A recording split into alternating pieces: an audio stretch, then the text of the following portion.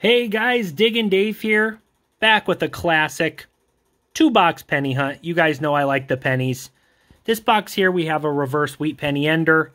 In box 2, box number 1, circulated pennies, but I didn't see any enders. Let's start with box 1, let's get digging, and let's see what we can find. Very first roll, roll number 1 of box 1 is going to give me a Wheatie. I think that's just some damage. 1945. All right, let's keep on digging. Roll number 7. Gonna get wheat penny number 2 for box 1, a 56 Denver. Let's keep on digging. Roll 13 is gonna be a double wheat penny roll. We have an oldie here. I already saw the date, which is pretty nice.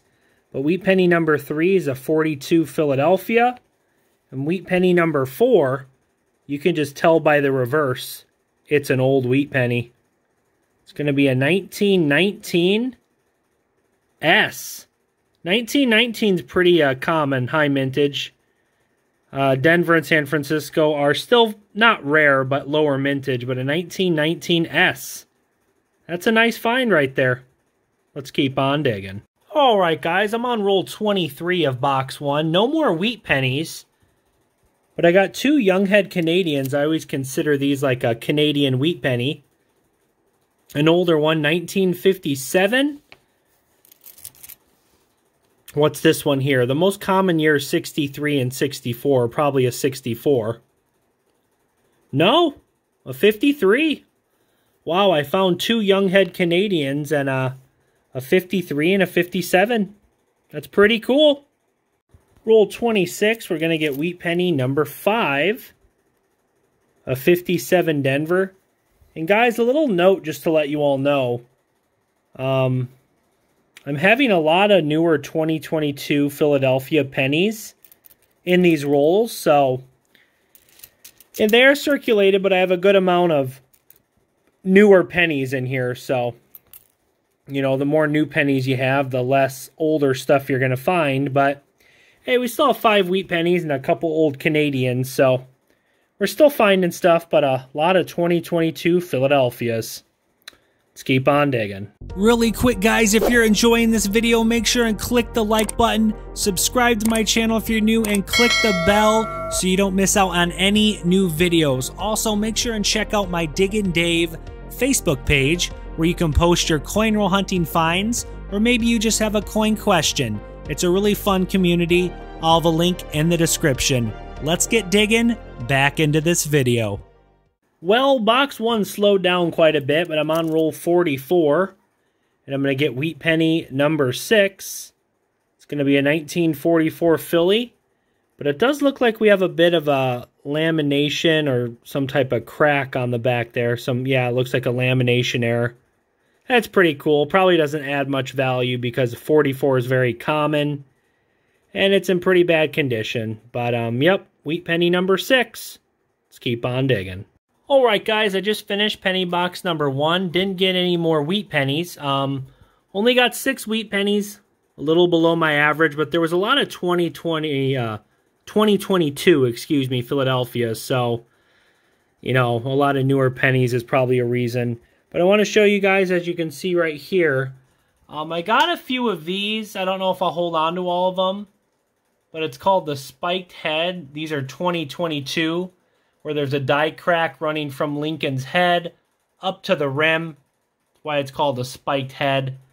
I've seen some of them on eBay sell for a couple bucks, so I might hold on to a few of them. And then I found this beautiful 1969 S. I wish it was the double die. It'd be a valuable coin. But this is pretty cool. This has a pretty extreme machine doubling. If you guys look there. Pretty nice machine doubling. And I see some of these sell on eBay from 15 to 20 bucks, $10. Because for a lot of people, that's probably the closest thing you're going to get to a 69S double die, even though it is just machine doubling. Because a lot of people don't have $10,000+ depending on condition for a legit 69S double die. But yeah, we also got 2 older Canadians in box 1, the 53, the 57, And I didn't show all these, but got a few other Canadians as well. 1970, 99, 89. So not a terrible box. And we did get that, the oldest find in box 1 was that 1919 San Francisco. Right, guys, let's keep on digging into box number 2 for this video. Roll number 4 of box 2. It's going to give me the first wheat penny for box 2. 1945. Let's keep on digging. Very next roll of box 2. Roll number 5. I saw the date on this already, guys, but this is an oldie. Has some cool, like, wood grain look to it. It's a 1917 with some interesting, like, I think they call it a woody, where it's got kind of a wood grain look. 1917. There's a possible double die for 17, and that doesn't look like the double die, but a 1917, that's a nice oldie. Sweet. Let's keep on digging. All right, guys. Well, box number 2 starting off good. Roll number 6. Roll number 6 actually had the reverse ender. It was like this on the roll. Ended up being a 1954 Denver wheat penny number 3. And there was another wheat penny in the roll with it, wheat penny number 4 for box 2. A 1940 out of Philadelphia.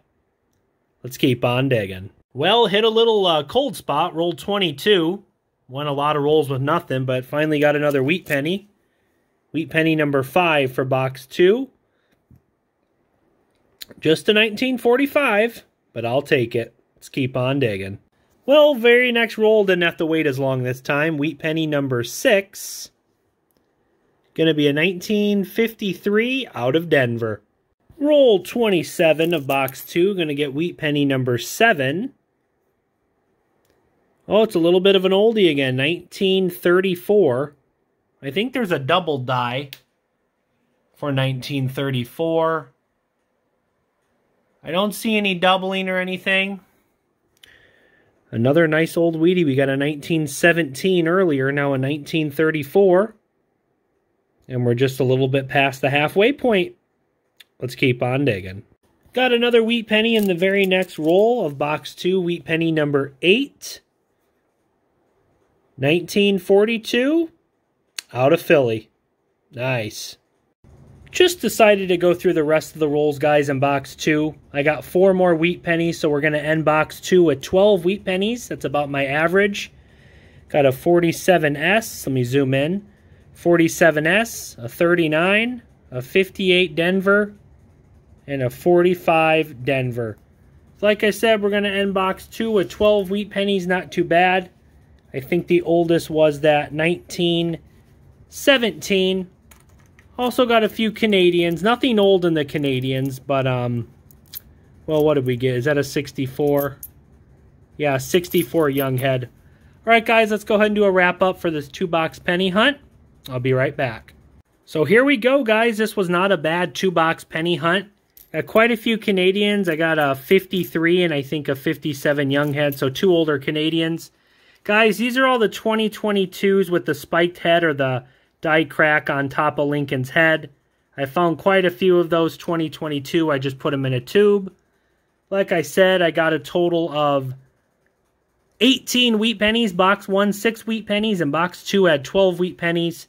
Got this 69S with the really strong machine doubling. And the 3 oldest wheat pennies I found in this hunt were a 1917, a 34, and a 1919S.